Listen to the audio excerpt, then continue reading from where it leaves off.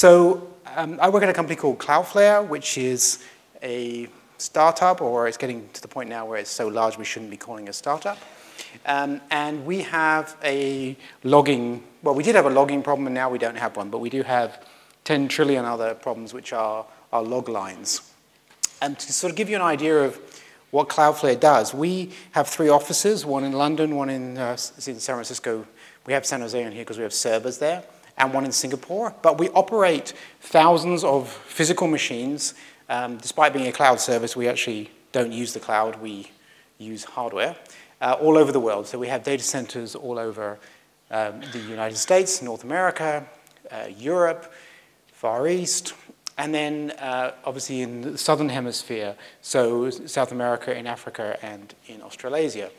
And those data centers are where you go if you visit quite a lot of popular websites. So for example, I imagine some of you have been to Reddit.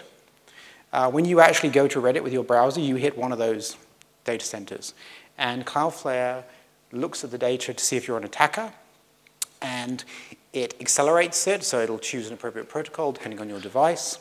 It will cache data, so it'll be able to provide you things from cache rather than directly from Reddit itself, for example. And it will then generate a log line.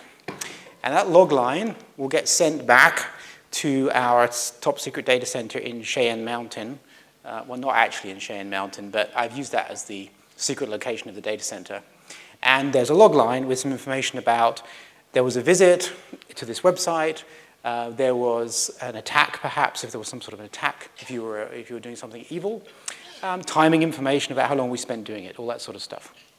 And of course, this happens all the time. So in fact, there are thousands and thousands and thousands of these lines hitting us all the time from all over the world to the point at which it looks like nuclear war. And the people who operate that data center for looking at log lines have this problem. Basically, the log lines are coming. And the log lines are coming very, very, very fast. And so they're coming at about a rate of roughly 10 trillion a month. So to give you an idea, that's such a large number that it's hard to understand. It's actually about 4 million per second. So there's 4 million log lines a second hitting that data center from around the world, essentially 24 hours a day, because unfortunately people wake up when the sun is around and they start using the internet and sending us log lines. And we joke internally that we're actually a log processing company that happens to run a CDN and a security service, because one of our biggest problems is how do you deal with these logs? Now, we say a log processing company because we don't actually store them. So there are reasons why we don't store them. The number one reason is size.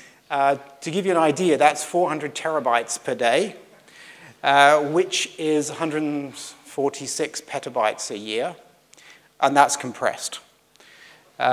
So there's no way we could really afford to do it. In 1985 floppies, that's 22 billion floppies per year.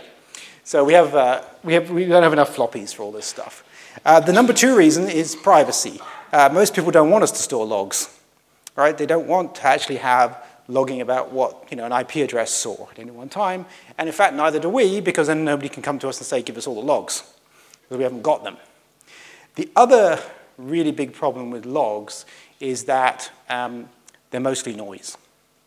So if you get 4 million log lines per second, most of that you don't care about at all.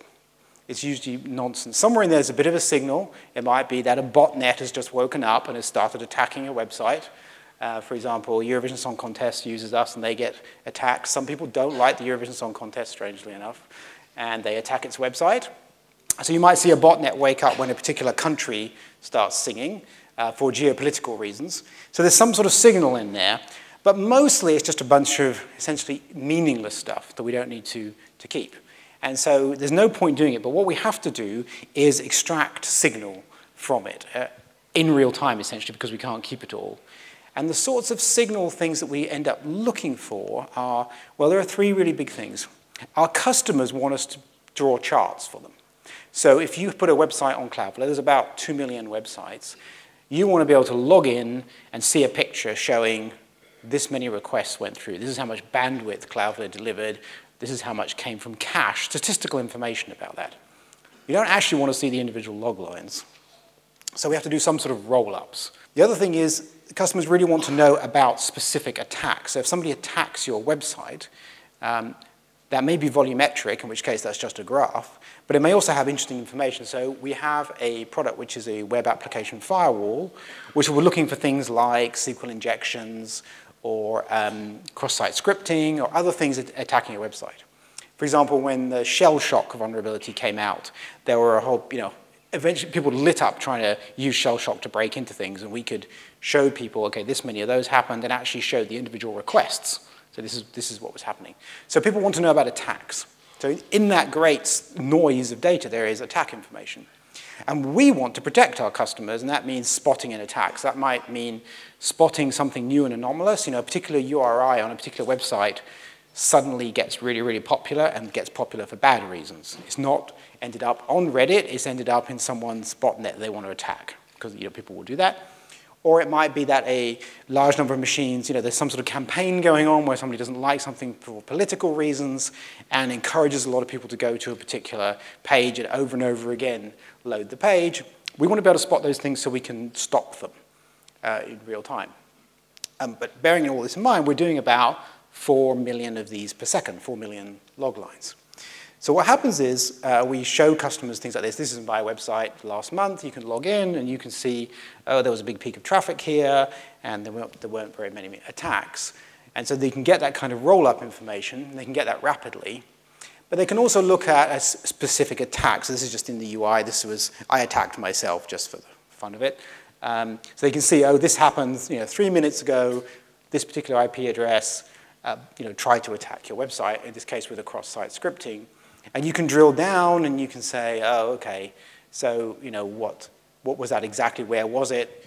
We saw it in San Jose. It was this user agent. Here's what somebody tried to do, something kind of stupid, which is try to be bad, script alert, something or other. And that got blocked. So there's that kind of information which is fairly detailed. It's not quite like a roll-up. So originally this was a disaster. And as the data got larger, we had to do something about it. And the solution we came up with uses a lot of open source software, mostly glued together with code written in Go. So things that we really love are Nginx and LuaJIT. That turns out to be a very, very powerful combination. Captain Proto. Captain Proto, really nice format for moving data around. Apache Kafka. Kafka is great for queuing things. Redis. Now, I was going to say more about Redis, and then I realized that Salvatore is speaking immediately after me. And whatever I would say would sound completely stupid. So I will just say that it's amazing. And you should listen to him. We use Go extensively, as Cloudflare has talked about a lot. We make a great deal of use of Postgres. So we use Postgres for everything from customer data like their name and address and all that kind of information, to their configuration information, to data about their website, so analytical data. And we do that actually using a thing called CitusDB, which I will talk about. And we love streaming algorithms because we can't store anything. And we like streaming algorithms we can do really, really fast. So here what we're talking about is data is flying by. Are we trying to pull some signal out of it using streaming algorithms?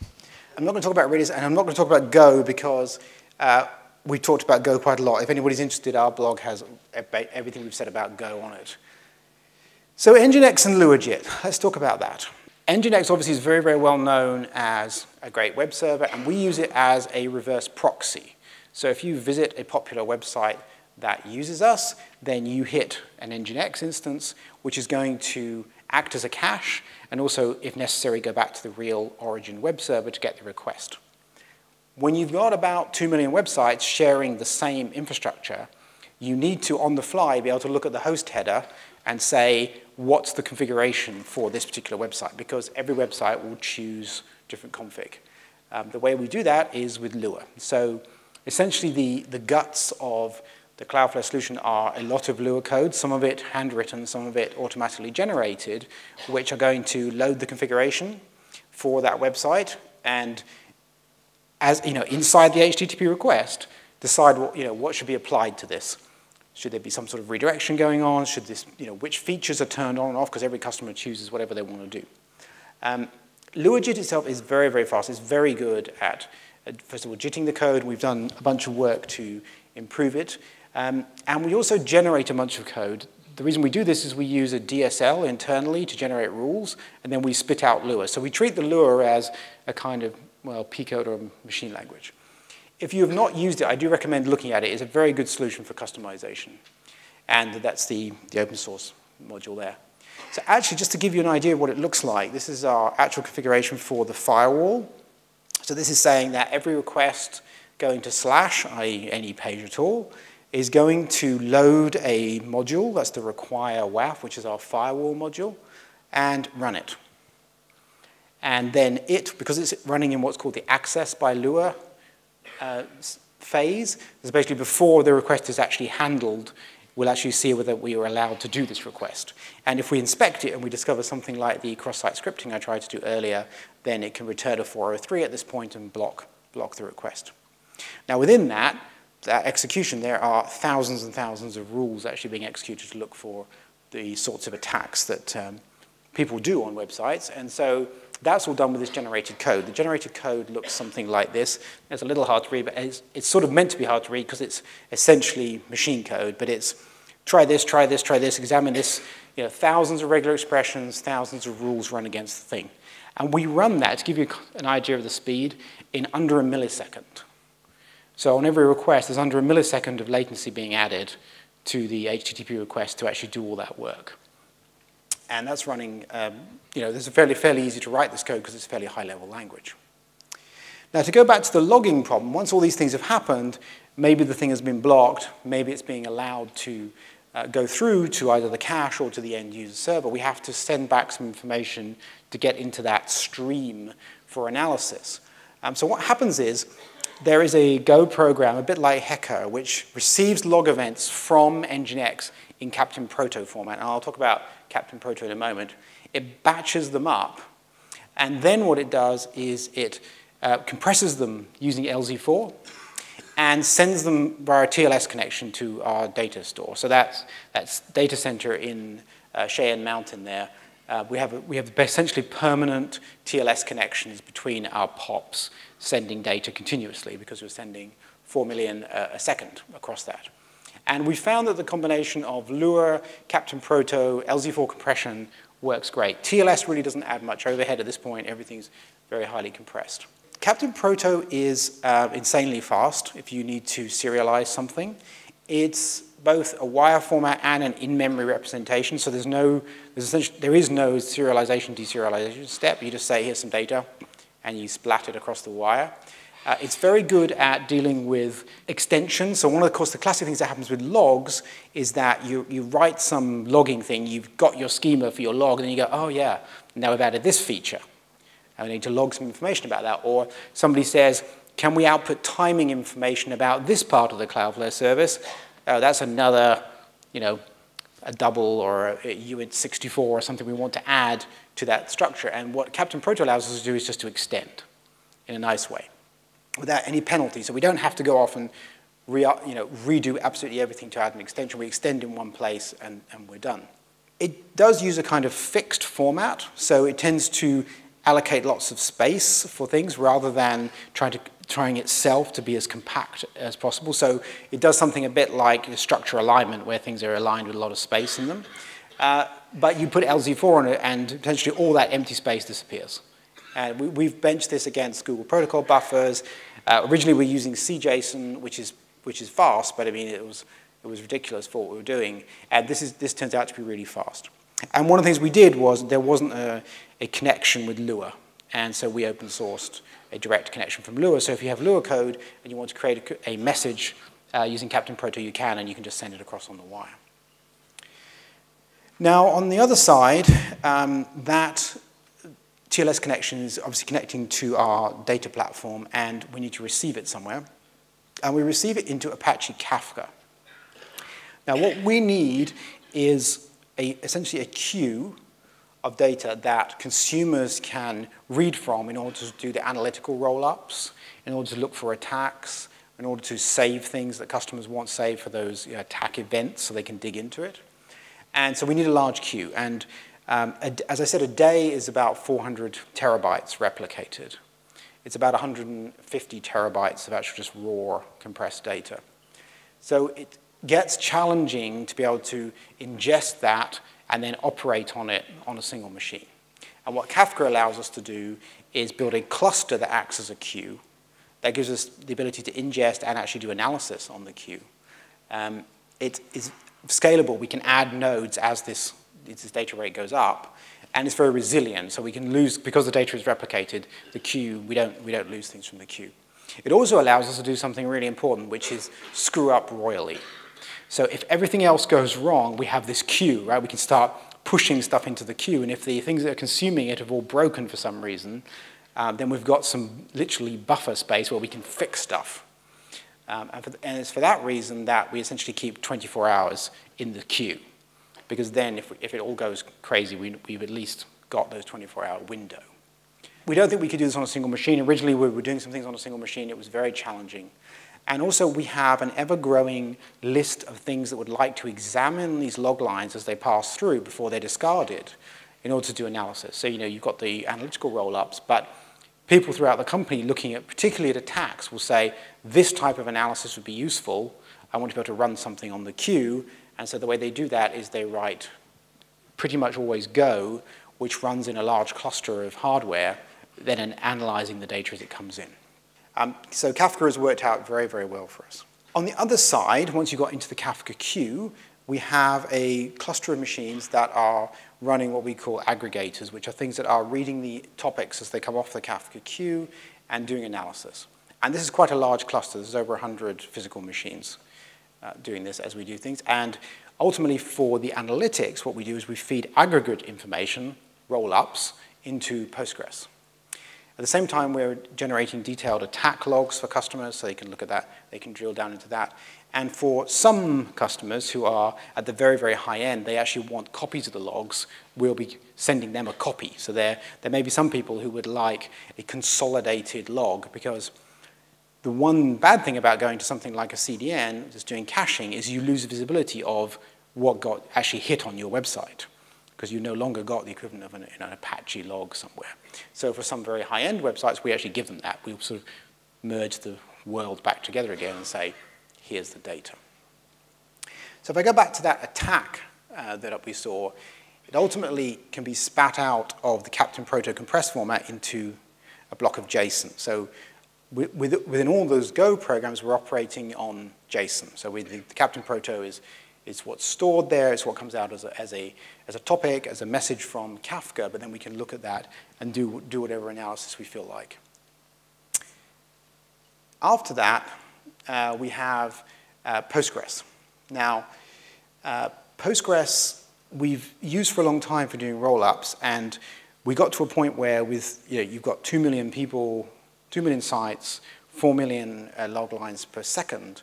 You have a problem just storing the roll-ups and doing queries on a database of that size. And we came across a Y Combinator company called CitusDB, which essentially has made a sharded version of Postgres that allows us to do very, very fast queries. So if you log into the interface on Cloudflare and ask for, I want the last month of data for my website, that's a live SQL query against our database. And we can do that for you and say, here you go, here's what the graph looks like. And you can see the speed just by trying it yourself. It's also replicated, so it deals very well with failure on the nodes. And we've written this up in great detail about how this operates. But it's all based on Postgres itself. The key idea is that the actual database is sharded across multiple machines. And when a query comes in, it is planned out to run in parallel across the cluster, and then results are merged. And this turns out to be a really good match for analytical data, because there are often quite simple sharding methods based on customers and things like that. So it turns out to be very, very fast. And we get seconds or sub-second queries of quite a large amount of data, because you can go back historically and look at the graphs. We have hardware built for us by Quanta in Taiwan because of the number of machines we build. This is what a typical machine looks like, at least the back of it. It's actually 4 separate compute nodes in a 2U rack. The power supply is obviously in the middle. So each of those is a separate machine, essentially. Each compute machine is 128 gigabytes of RAM. And we've got 16 cores without hyperthreading, so 32 if you hyperthread, in each of those nodes. So 64 physical cores in a 2U rack. 10 gig Ethernet, and then disks vary depending on whether this is within our cluster being used for storing database information, or the Kafka queue, or as a compute node. In general, the database has the biggest disks, Kafka smaller because it's sharded over many machines, and then the compute nodes have very little disk at all because they tend to be running something like Redis and keeping track of a certain amount of information. So we had, to give you an idea of the scale, we have 40 machines like this running Kafka, so that's 20U high. And they're ingesting at about 15 gigabits per second constantly, and there's about 50 terabytes of disk. And we're using spinning disks here.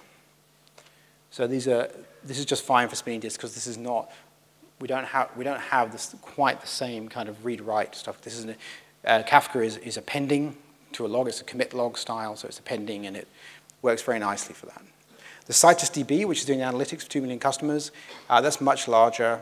So it's much larger in terms of overall disk. So there's 15 terabytes of SSDs, and that's only on 5 machines. So it's essentially one of these plus an extra compute node, which allows us to do that. And then we have about somewhere over 100 machines that are doing all of the Go processes you could imagine. So if you have any Go thing you want to write, we have that, and that's controlled right now through a combination of, it was originally statically we knew which machine things were running on. It's now been moved pretty much all to Docker and Mesos. So we can arbitrarily run things, and depending on the workload. At particular times of day, you may have a greater workload. For example, although we operate globally, we tend to see a peak of traffic when Europe and the US are awake, overlapping each other. And so you'll see the actual, the load here go up, and you want to maintain a certain latency through the log pipeline. Streaming algorithms. So one of the problems with not being able to look at data across years or days is that you need to process things on the fly. It'd be very tempting to be able to say, I'd like to go back and do some analysis. What was, how heavily was this URI hit, or what did this IP address do? We can't do it, but so we rely on some streaming algorithms to do calculations for us. And there are really a couple of things that are essential. One of them is to be able to do frequent or top N. What's the busiest IP address hitting us right now? That might be some sort of machine that's gone haywire as part of a bot. Or on a particular website, is there a particular URI that's gone crazy? If there is, it could be an attack. It could be something that needs caching differently. We have things, many of the Super Bowl ads, the people who were on the Super Bowl ads beforehand signed up for Cloudflare, a particular URI is going to go crazy, we're going to spot that, we might change the caching rules on the fly. So you want to efficiently be able to, from this stream of data, figure out what's top N elements in all sorts of definitions of elements. Another sort of top N is you'll see attacks against login pages where people are trying over and over and over again different usernames and passwords. They will tend to come from a single IP address, so you can start to say, oh, that's a busy IP address there. Let's see what it's doing. Oh, it's hitting /login with a bunch of invalid logins.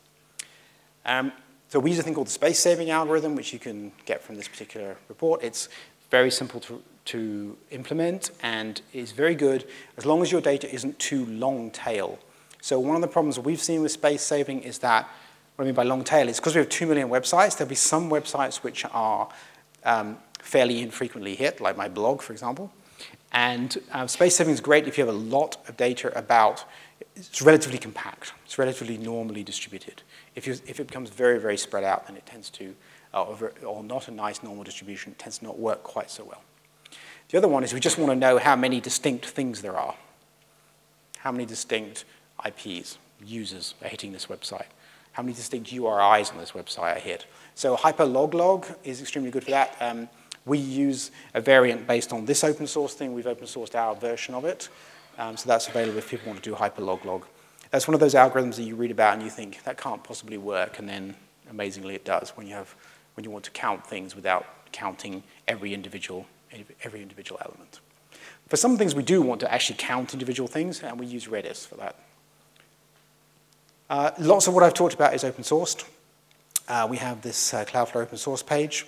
You can go there and see around Lua, around Postgres, around Go. The main things we have in open source are some of the aggregators, which are doing actual attack analysis, for example, because that's essential to our business. And that's it for me. Thank you very much.